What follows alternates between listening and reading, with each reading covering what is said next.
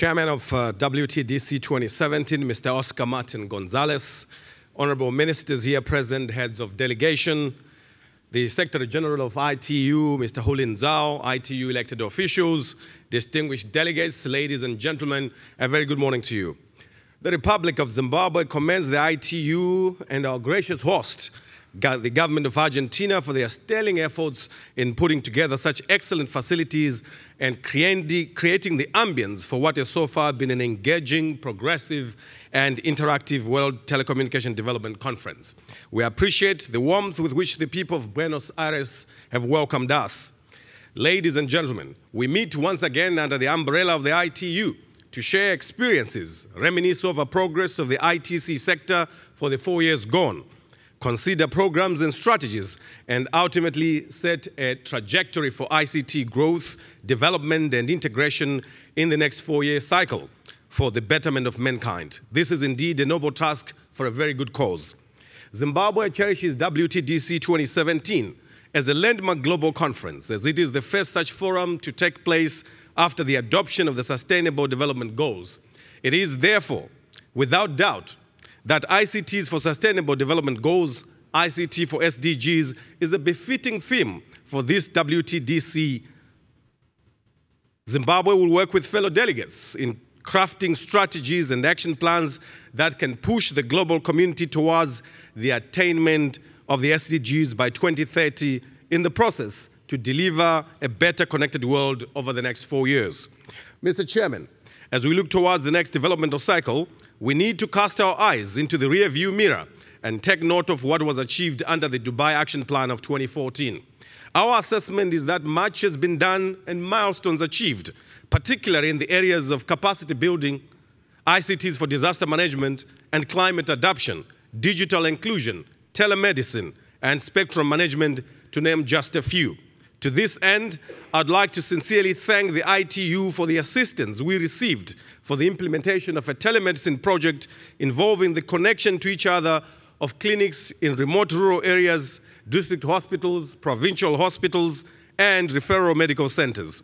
The project is crucial to Zimbabwe as it improves access and delivery of medical services to underserved remote and rural areas and moves Zimbabwe closer to attaining universal health coverage, and indeed the SDG goal on good health and well-being.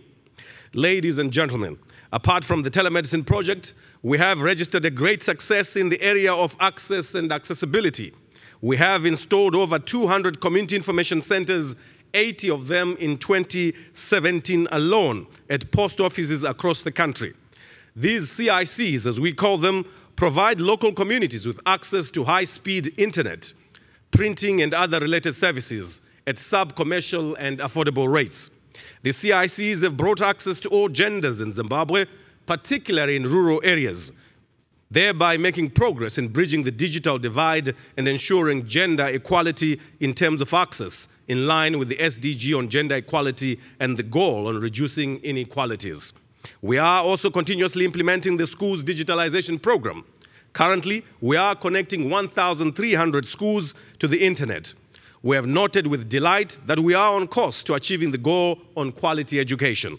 The high literacy levels in Zimbabwe are evidence of our robust education policies aided by ICTs.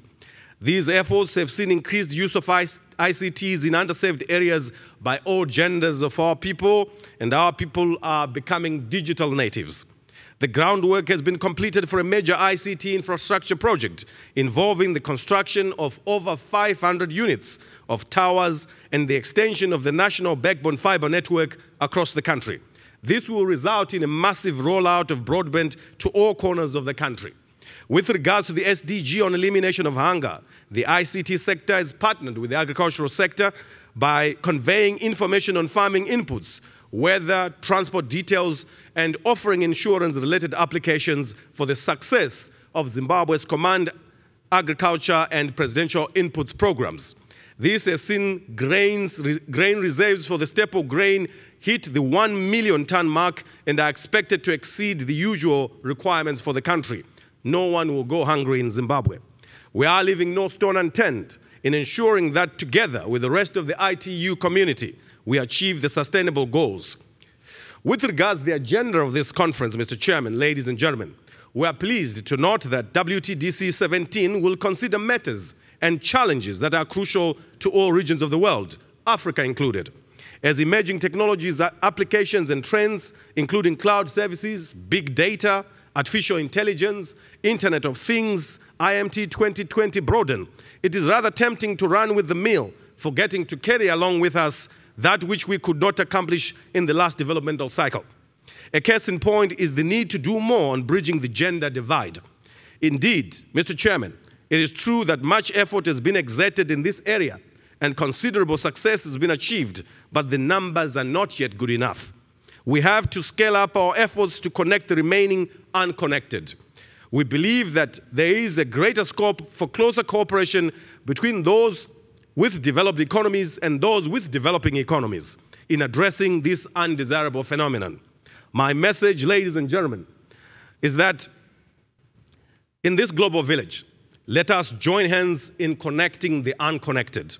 It is our responsibility, it is our obligation.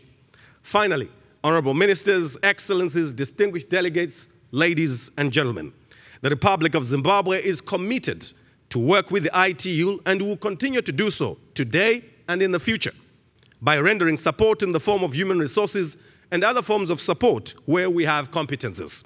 Allow me at this point, Mr. Chairman, to wish you and distinguished delegates to WTDC 2017 great success. And if you may, Mr. Chairman, allow me this opportunity to invite all of you delegates to a luncheon that Zimbabwe will be hosting this afternoon at 12:30 at Kalima Eventos just outside this Hilton Hotel. I have outlined some nice things that we are doing in Zimbabwe. There are some nice things at this luncheon this afternoon, including the celebration of the Argentinians' qualification to the World Cup. I thank you.